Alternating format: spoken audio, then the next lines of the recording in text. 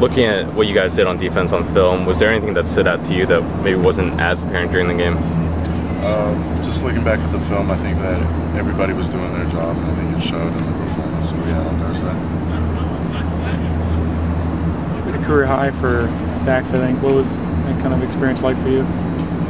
During the game, I wasn't really thinking about it too much. I just was going play by play and just, trying to help the team win. But afterwards, it felt good.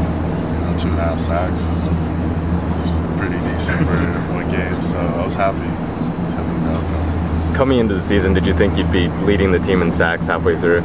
I wasn't really thinking about leading the team or anything. I just wanted to come out and play the best to my ability.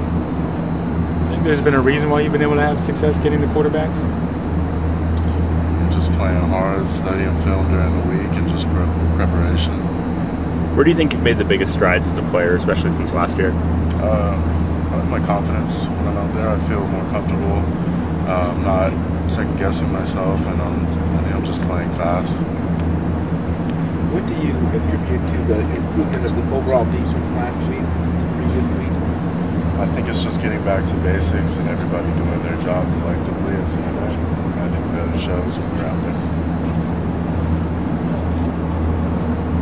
Seen much film on Colorado? Yeah, we started film yesterday. We got a couple good sessions in, and just the extra that I'm doing on my own.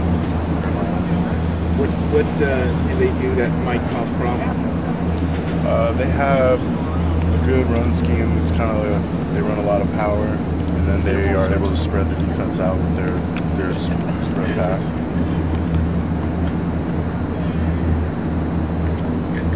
Yes, sir.